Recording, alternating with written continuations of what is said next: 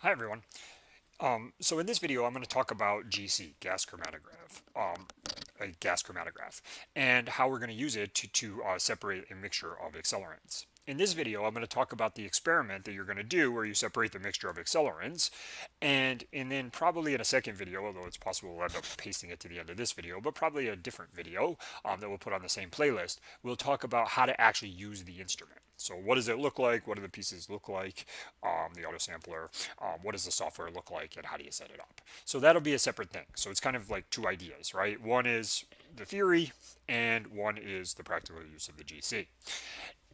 Gas chromatography is extremely important in forensic science. And if you go to most forensics labs, you'll find banks of these things for doing analysis. And the reason that it's so important is it can separate out a mixture. Since we're talking about accelerants here, that's the example that I'm going to use. So a gasoline, for example, maybe it's 40 or 50 or even more different compounds that are in it. So it's got some toluene and some different isomers of xylene and a bunch of other things in it. And in order to analyze it and differentiate it from, say, kerosene, you could separate it into its component mixtures and then using often a mass spectrometer as a detector, determine the components of the mixture, and then ultimately determine that it's gasoline. But there are many other cases where separating a mixture is very important. And GC, for relatively small organic molecules, is a very efficient way of separating mixtures. Drugs of abuse, accelerants like in an arson case, and many other things are relatively small organic molecules where GC works. It doesn't work for everything, and HPLC can also be used, although often in forensics the GC will work.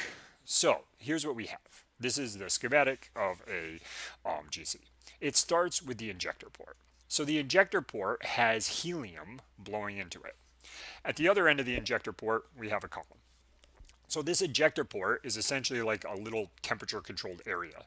It's usually heated to a fairly high temperature, unless there's some kind of thermal decomposition problem. You would heat it up to a high temperature. In our case, we're always going to heat it up to a high temperature. And then you inject your sample. The sample then experiences the high temperature and goes into the gas phase, boils, because this is a very high temperature. Then helium gas blows some of it into the column. We use something called a splitter, which means that some of it is blown off, which essentially just helps you from overloading your detector or overloading your column. So basically, that's not super important here. The column, which is 30 meters long, sits in an oven.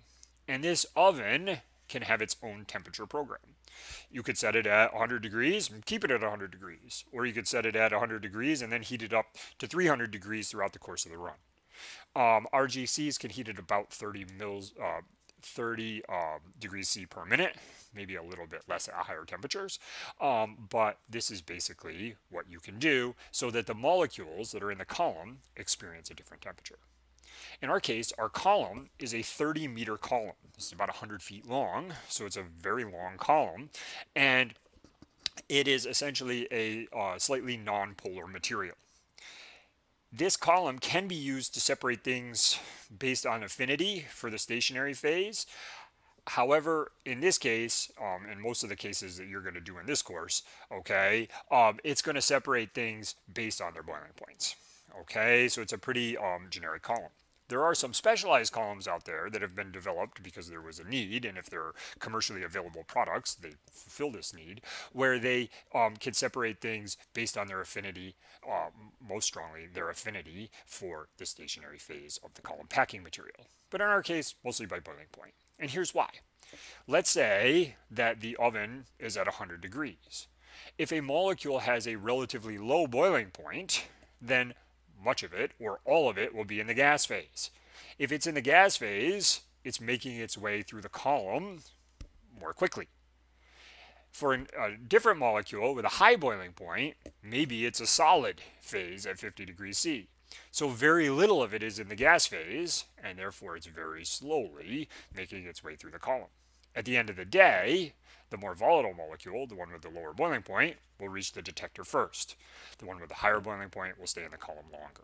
Okay, and that's kind of how it works. Then finally they reach the detector. The detector that we use is called a flame ionization detector, which is abbreviated FID. Again, flame ionization detector. What this does is it essentially burns the sample. When these organic compounds are burned, they create ions temporarily. Those ions flow through a device that's capable of measuring electrical charge, and that electrical charge induces a current, and that's what you read and goes out to the detector. So, molecules must be flammable in order for the FID detector to detect them. Water will not be detected by an FID detector. Helium will not be detected by an FID detector, but organic things, which will burn, will be detected by an FID detector, and in our case, that's what we're looking at. So in our example, what we're going to do is we're going to put the initial oven temperature at 50 degrees C. We're going to hold it for 2 minutes. Then we're going to ramp it at 20 degrees Celsius per minute up to 250 degrees C. Once it reaches 250, we're going to hold it for 10 minutes for a total runtime of 22 minutes. You are going to use 4 analytes and a solvent, so you're going to see 5 peaks because the solvent is also detectable. So you'll see the solvent first, and then your 4 analytes. Once you see all 5 peaks come out, you can stop it even if it hasn't been the entire 22 minutes. So you want to make sure that everything comes out of your GC before you stop your method. And this is basically what we're going to do.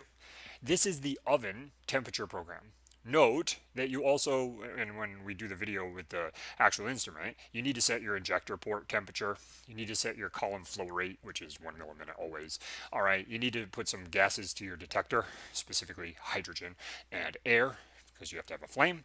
And so all of these things also have to be set. So this is just the oven temperature program. But again, that's a whole separate thing. Theory, and then the practical is a separate thing. So here's what you're going to get. All right, and this is not what you're trying to separate in this experiment. I'm going to talk about that in a minute. But this is just an example of, actually it's a lab we do in the organic lab, where we're separating ethanol and toluene. I should point out it actually isn't. All right, at one time we had thought about doing this, and that's where this data comes from. Now we separate ethanol and butanol in the organic lab. So if we look here, all right, ethanol has a boiling point of 78 degrees C. Toluene has a boiling point of 111 degrees C. In this case, we would expect ethanol to come out first, because at any temperature, we would expect the ethanol to be more in the gas phase than the toluene, so therefore it should flow through the column more quickly. Again, not all columns work this way, and even the column you're going to use doesn't always work this way in every single case, but in most cases, it separates things by their boiling point. So what we're doing is we're noticing that the ethanol comes out first. So we see this peak for the ethanol. I think it's important to look at what the axes are. So the axis here is time. How long after the injection did it take to see a peak for ethanol? And at the very top of this peak, you'll see that it says 2.550 minutes. We call that the retention time. I should also note that these numbers and these numbers are essentially the same. I just put them here so they're a little easier to see. So basically, we have a retention time for ethanol of 2.550 minutes, and we have a peak area of 48.47%, all right, which we just read from the graph here. Toluene.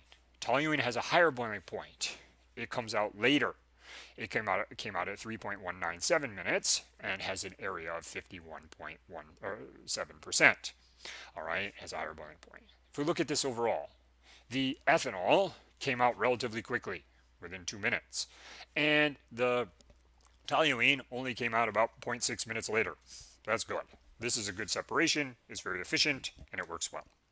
One thing I do want to caution you on, although this will not come up so much in this experiment, is you can't consider that this mixture is 48% ethanol and 51% toluene. The reason for that is this detector detects a current based on the ions that are formed. If things don't burn and give off the same amount of ions, or however you want to think about it, they may not give the exact same detector response. In this case, what you should do is make a calibration curve for ethanol, make a calibration curve for toluene, and then find the exact concentrations of both of them in the mixture, and then find the percentage. All right, but that being said, that's a lot of extra work, and we can say that this is roughly a 50-50 mixture, and it probably is close. Okay, so this is basically how it works. A couple other things to point out, other than we have the time here. Here we just have picoamps, which is just the size of the signal. You'll see these other things that are labeled.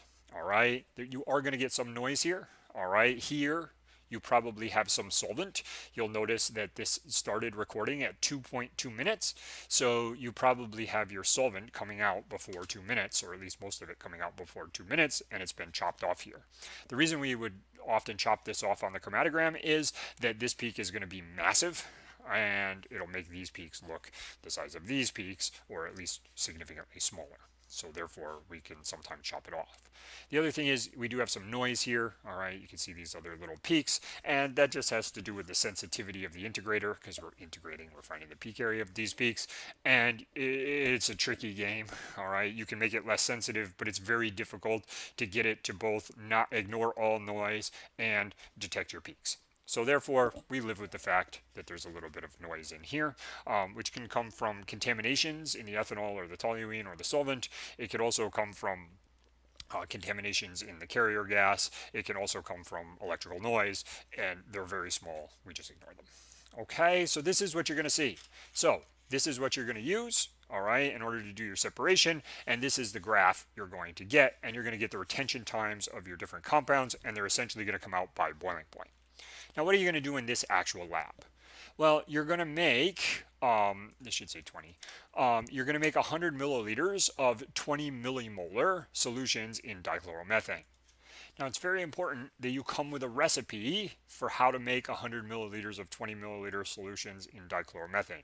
So you're going to have all four of these compounds, all right, toluene, octane, nonane, and decane, so 8 carbons, 9 carbons, 10 carbons, in dichloromethane. They all have to be 20 millimolar. You need to be able to make this solution relatively quickly. If you notice, your first GC run, it could be as much as 22 minutes. So that's a lot of the lab time. You need to make your solution efficiently. So come in with a recipe. I'm not going to go over that in a 200 level course, but come in with a recipe to make these 20 millimolar, all right, or 0.02 molar. All right, so that's basically what you're going to do.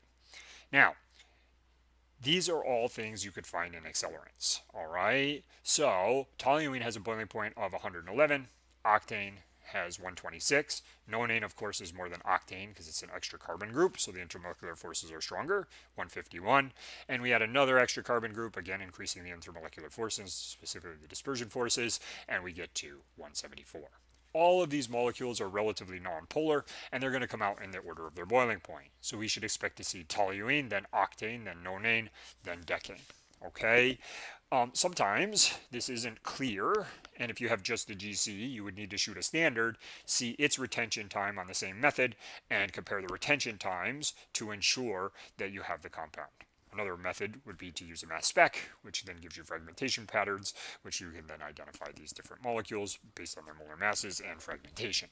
So in any case, you're going to make a 20 millimolar solution containing all of these, all at 20 millimolar in dichloromethane. Dichloromethane has a boiling point of 40 degrees C. It will be detected by the detector. However, it should come out first because it's way lower in boiling point than any of these molecules. As we mentioned before, you're going to start with an initial temperature of 50. You're going to hold that for 2 minutes. Then you're going to ramp it up at 20 degrees C a minute to 250 and hold for 10 minutes for a total runtime of 22 minutes. And then you're going to see what happens.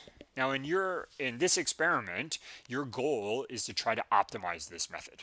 So when we say optimize this method, which is a tall task, considering this is the first time you're having exposure to the GC, so do the best you can, okay?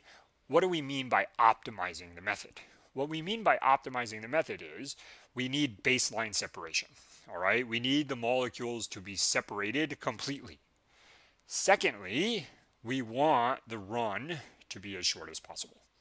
So we have two competing interests. We want to separate the molecules, but we want the run to be as short as possible, because if we're running 1,000 samples, you would never run 1,000 samples of this, but if this was a real case and you had to run 1,000 samples of it, you don't want the method to be longer than it needs to be, because otherwise you're wasting time. So let's look at 3 examples of things we could get. Let's look at the first case. So again, we have the response on the y-axis, we have the retention time on the x-axis. And what we'll notice here is we have great separation. Okay, this molecule comes out at 6 minutes, a little over 6 minutes. This molecule comes out at a little over 9 minutes. So great separation. In fact, 3 minutes of separation, maybe too much separation. But what I instantly notice when I look at this GC chromatogram is look at all this time here. Okay, so it took over 6 minutes for the first peak to come out. And we have a substantial time between these two molecules. How could we change this? Well, let's say that our initial oven temperature was 50 and we held it for 2 minutes.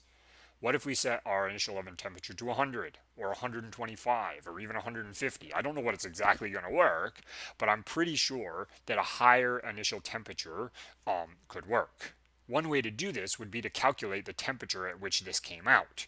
All right, so if it was 50 for 2 minutes, then it's 70, then it's 90, then it's 110, then it's 130. It came out at 130. So probably 150 is too hot. All right, you might put these peaks right on top of each other if you do that. So what you might want to do instead is, try 100, 125, something like that, in order to separate this molecule. Because if we look at this at around 130, then we have 150, 170, and somewhere around 190 before this one came out. So, you might get away with 130 or 150 as your initial temperature. But increasing the initial temperature, in any case, will decrease the amount of time that it takes for these molecules to come out. Let's look at case 2. In case 2, example 2, the molecules were separated, the 2 molecules came out in about 2.5, 3 minutes, so just over 3 minutes, I would guess. All right, but there is no baseline separation. So what are you going to do here? Well, in this case, it's kind of tricky because the molecules came out very fast. So your instinct might be, well, here they came out slow, so we increased the oven temperature, the initial oven temperature. Here they came out fast, so maybe we should decrease the initial oven temperature. The problem is, the closer you get to room temperature, the slower the oven cools down. So you have to think about how long an overall run takes. If you heat it up and then you have to cool it back down below to a very low temperature, closer to room temperature, it can be a problem. You can get it down to probably 30 or 35, but it takes forever. All right, so we don't like to try to cool it down below 50. And the reason for that is you have the hot injector, you have a heated detector. These things are giving off heat into the oven, and it's very difficult to get it very cold. It's a super well insulated oven, and getting it down to room temperature is difficult. Yeah, if you can get it down to 30, even though room temperature might be 20 or 25, it is possible, but you'll wait a long time. So here, because these molecules came out at about 70 and 75 or 80, whatever this ends up being, what I would probably try to do is put this at 50 and not even ramp it. So if I put this at 50 and don't even ramp it, what do I get? If I find out that now my first molecule doesn't come out till way over here, then maybe I started at 50 and ramp it at 5 degrees a minute or something like this. So a lot of this is trial and error, but lowering the GC initial temperature below 50 degrees, probably not a great idea. All right, last case. And the last case is a really challenging case because we have these molecules not coming out for about 7 minutes, but also no baseline separation. So in this case, you're going to have to lower the ramp rate. Okay, you may be able to get away with a higher initial temperature, but unfortunately you're going to have to lower the ramp rate to baseline separate them. So what I would do is, probably as a 2-step process, I would first lower the ramp rate, okay, see what happens. Maybe then it takes 10 minutes for the first molecule to come out, but then when the second molecule comes out, if there's 3 or 4 minutes in between them, then I know I can start with a higher initial temperature. If I run them and it takes 10 minutes for the first one to come out and the second one comes out at 10.2 minutes, that's the best I'm going to do. Okay, so it's a little bit of a trial and error thing. So quickly to review. If you have large amounts of separation and massive amounts of space before your first peak comes out, raise your initial temperature. If your molecules come out quickly but do not separate, decrease your ramp rate. I like to go to extremes. I would not ramp at all as a first approximation, see what happens, reassess based on what happens. If your molecules take a long time to come out but do not baseline separate, unfortunately, this is going to be probably a long run, and you are going to need to decrease your ramp rate and then play with your initial temperature to see if you can get those two molecules to both separate and come out in a reasonable amount of time. It may or may not be possible. It may be that this is a 10+ minute run to get these baselines separated. Sometimes that happens. Your goal is to separate these molecules. I will point out that they have substantially different boiling points, and as we talked about, the GC mainly separates by boiling point, so you shouldn't have huge problems to get these molecules to separate. Optimize your method. See how short of a method you can run and still get baseline separation. So baseline separation means you see any baseline between your two peaks. If you look in this case, we only have about 0.6 minutes between these. That's pretty good. We could get it down to theoretically 0.2 minutes. That's going to be hard to do, but it might not be impossible. So get your run as short as possible.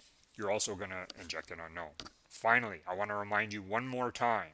You come in with a recipe of how to make your 20 millimolar solutions of this, and this, all in the same solution with dichloromethane. What volume of this do you need to add? What volume of this? What volume of this? And what volume of this in order to make 100 milliliters of the solution? You want to make your solution as soon as you walk in the door, essentially, so that you're spending your time on the GC and you're not spending an hour making your initial solution. If you do that, it's going to take you too long to finish. Of course, you can come to office hours for the TA or myself, and we'd be happy to help you with that. So I hope you found this video useful. I know it's a little bit longer than the other videos, but GC is super important for forensic chemistry.